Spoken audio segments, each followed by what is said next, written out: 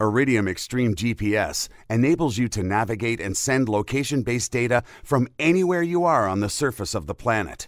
Follow these simple steps to enable and customize your GPS. It is important to note that the default setting for Iridium Extreme GPS is disabled. First, you will need to enable GPS. To do this, go to the main menu, Setup menu, select Location Options, then GPS Options.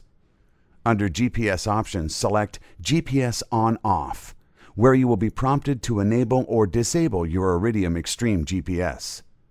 Once your GPS is enabled, you can view and share your current location and customize your settings.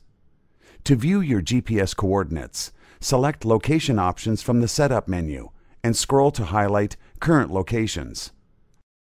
To program the frequency with which your GPS information is sent to a recipient, you need to locate Update Options under the GPS Options menu. Here, you will be prompted to select One Time, Real Time, every 5 minutes, or every 10 minutes.